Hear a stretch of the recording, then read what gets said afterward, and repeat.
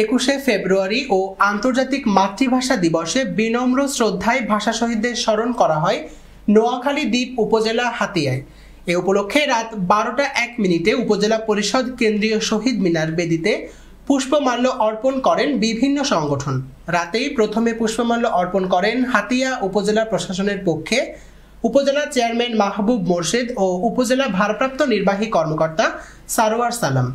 এরপরে একে একে মুক্তিযোদ্ধা সংসদ, উপজেলা আওয়ামী লীগের পক্ষে সাবেক সংসদ ও উপজেলা আওয়ামী লীগ সভাপতি মোহাম্মদ আলী, সংসদ সদস্য এর পক্ষে মুক্তিযোদ্ধা মানসুরুল হক, হাতিয়া পৌর মেয়র AKM ইউসুফ আলী, পৌরসভা আওয়ামী লীগের পক্ষে সভাপতি অ্যাডভোকেট সাইফুদ্দিন আহমেদ, এছাড়া Hatiya press club, Hatiya town hall club, Hatiya Jubo League, স্বেচ্ছাসেবক লীগ, শ্রমিক লীগ, ছাত্রলীগ, উপজেলা ও পৌর বিএনপি সহ অনেক সংগঠন পুষ্পমাল্য অর্পণ করে।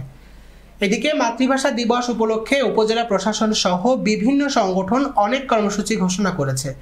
এর মধ্যে রয়েছে চিত্রাঙ্কন প্রতিযোগিতা, কবিতা আবৃত্তি ও সাংস্কৃতিক অনুষ্ঠান।